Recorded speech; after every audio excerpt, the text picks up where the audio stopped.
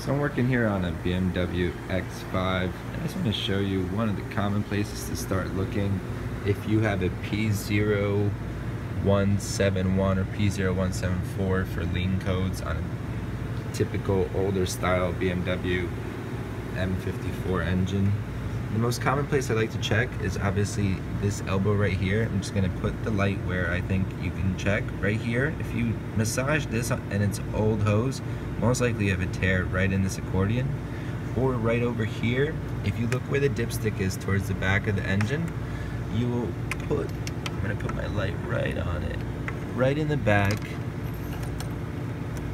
Alrighty, so very hard to get a good angle, but right here where my light is on this knob in perspective, so if you go from the front to the back, you have a little rubber piece right where my light is, right there. That short knob, that is a rubber piece. I'm going to remove it and show you what it always looks like unless you've replaced it. So it's right here. It's this rubber piece where my light is, as you can see right there. Very short rubber piece covering a little knob. I'm going to take it off and show you what it looks like. Be right back. What that rubber piece looks like once you remove it.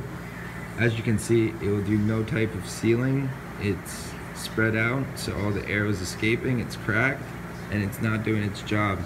You could really replace this with anything. I'm sure if you want to buy the original one, you could spend the $3-4, or you could find just a little cap off. But irrespective, this will also cause these lean codes. So take a look at this. I'm sure everybody needs a replacing. Unless you're aware of replace this is what you should start with. Alright, take a look guys. Let me know if this helped. Like and subscribe if this helped you.